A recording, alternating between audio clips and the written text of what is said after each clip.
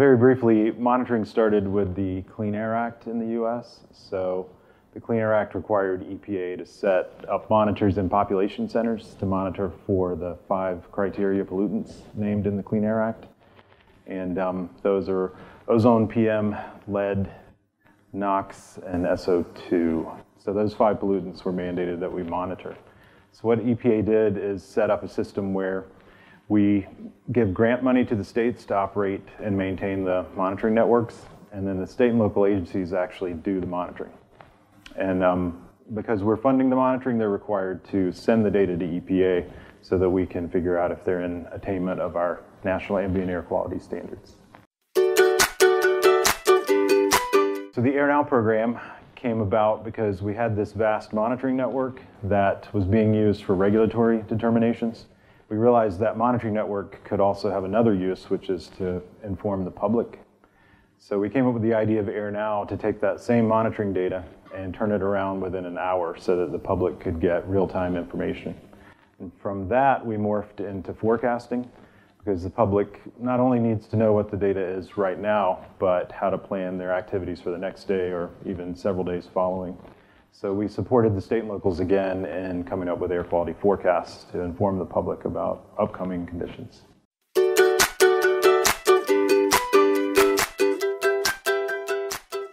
The communities are mostly the recipients of the data in the US. The state and local monitoring agencies actually gather the data, but where AIRNow comes in is that data used to be very hard for the communities to get because it went to our regulatory data system, and the process for getting access to that system was open to the public, but it was difficult for the public to actually go through all the paperwork and get accounts on that system. So when AIRNow came about, it was about the time the World Wide Web was really beginning to take off. So we put the information directly on the web for the people. So the communities can get that data now, whereas it used to require Freedom of Information Act requests or getting an account on a system. It was very difficult to get.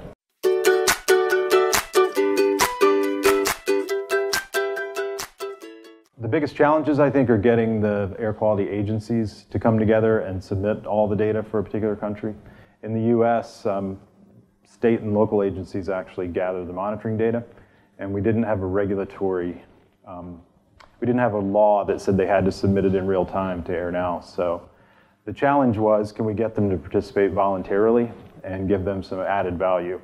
It turned out they really were into the concept because it gave them access to other states' data so they could get a national picture, and also it highlighted the importance of the monitoring data. The public actually got to see what the monitoring people were actually doing.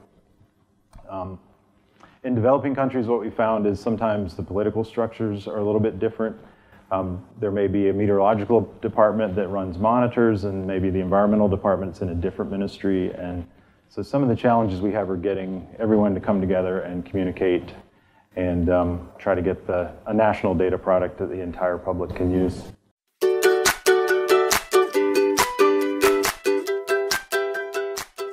Shanghai was our first AIRNow International partner.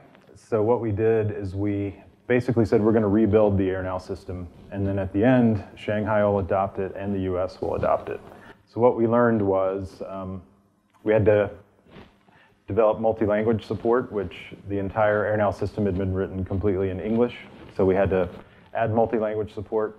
We also learned the Chinese had their own air pollution index. So we had to build in support for multiple indices. Not everyone uses the US AQI. And we learned that in Shanghai, particularly, the organization of environmental organizations can be different. We worked with the Shanghai Environmental Monitoring Center, which is a provincial government. And so we also had to coordinate with the ministry at the national level.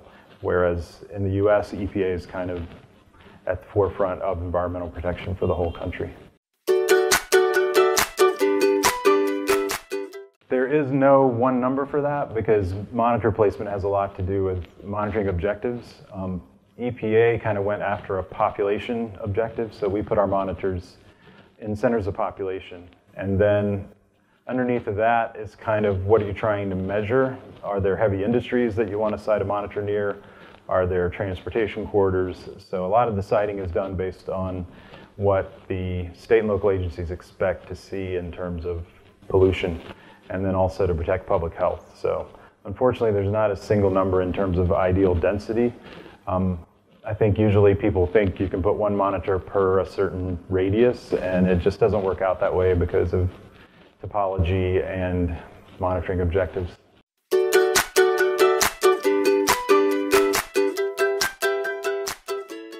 I think that kind of plan would require a lot of coordination with the Delhi authorities, because we'd need to understand the transportation patterns, where the emissions are, understand more about how PM 2.5 develops in the city. So unfortunately, there's not a clear answer that I could give you.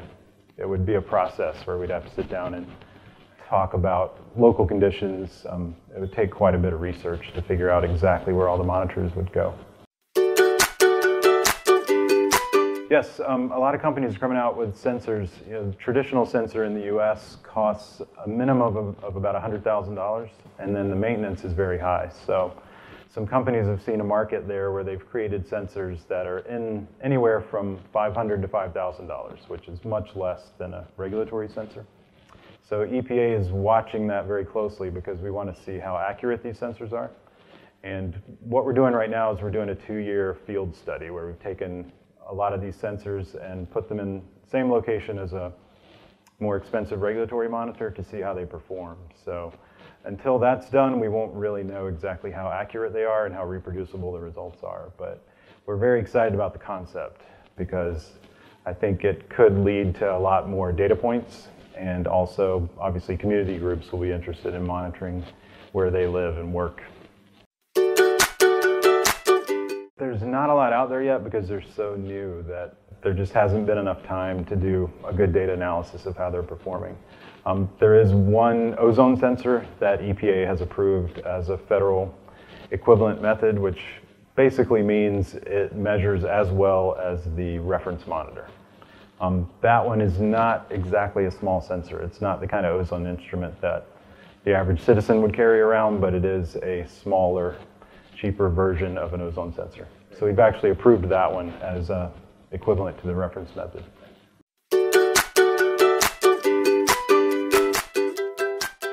Yeah, and we're trying to decide after this 2-year study, and when we see how well they perform, then we'll be able to kind of take that next step. We're still talking about certification processes, and we just don't know how good they are yet. So it's going to take time.